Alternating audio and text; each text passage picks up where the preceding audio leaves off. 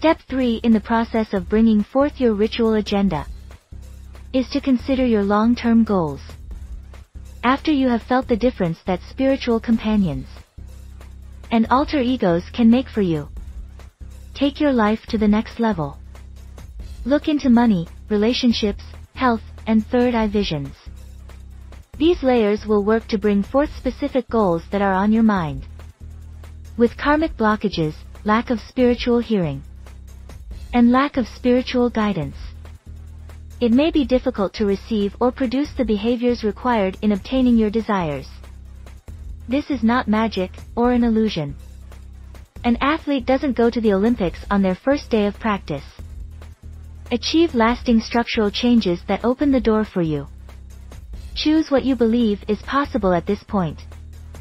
You can always add more layers at another time as you grow.